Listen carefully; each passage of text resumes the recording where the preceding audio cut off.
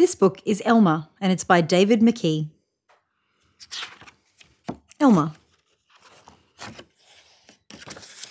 There was once a herd of elephants. Elephants young, elephants old, elephants tall or fat or thin, elephants like this, that, or the other, all different, but all happy, and all the same colour. All that is, except Elmer. Elmer was different. Elmer was patchwork. Elmer was yellow and orange and red and pink and purple and blue and green and black and white. Elmer was not elephant colour. It was Elmer who kept the elephants happy. Sometimes he joked with the other elephants. Sometimes they joked with him. But if there was even a little smile, it was usually Elmer who started it. One night, Elmer couldn't sleep for thinking, and the think that he was thinking was that he was tired of being different. Who ever heard of a patchwork elephant, he thought. No wonder they laugh at me. In the morning, before the others were really awake, Elmer slipped quietly away, unnoticed. As he walked through the jungle, Elmer met other animals. They always said, "Good morning, Elmer." Each time Elmer smiled and said, "Good morning." After a long walk, Elmer found what he was looking for, a large bush. A large bush covered with berries.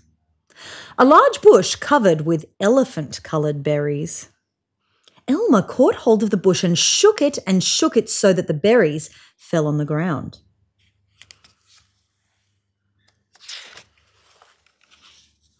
Once the ground was covered in berries, Elmer lay down and rolled over and over this way and that way and back again. Then he picked up bunches of berries and rubbed it all over, covering himself with berry juice until there wasn't a sign of any yellow or orange or red or pink or purple or blue or green or black or white. When he had finished, Elmer looked like any other elephant.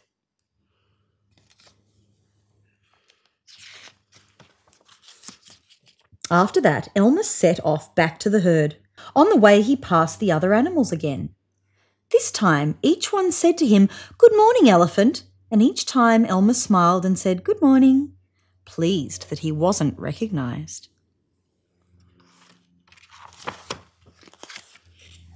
When Elmer rejoined the other elephants, they were all standing quietly. None of them noticed Elmer as he worked his way to the middle of the herd.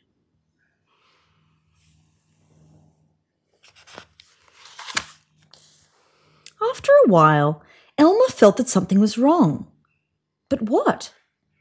He looked around. Same old jungle, same old bright sky, same old rain cloud that came over from time to time, and lastly, same old elephants. Elmer looked at them.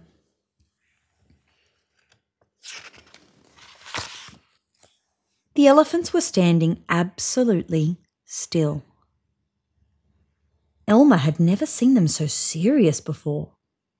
The more he looked at the serious, silent, still-standing elephants, the more he wanted to laugh. Finally, he could bear it no longer. He lifted his trunk and at the top of his voice shouted, "Boo!"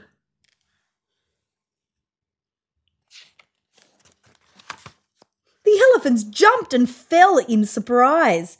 "Oh my gosh and golly," they said. And then they saw Elmer, helpless with laughter. "Elmer," they said, "it must be Elmer."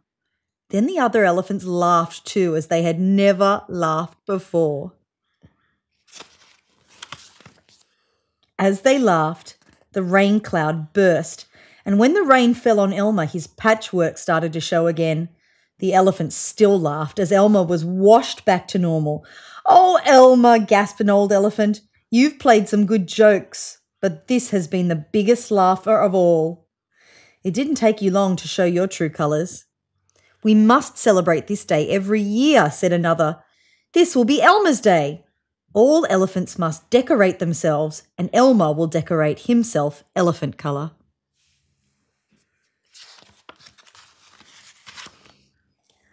That is exactly what elephants do. On one day a year, they decorate themselves and parade. On that day, if you happen to see an elephant, an ordinary elephant colour, you will know it must be Elmer.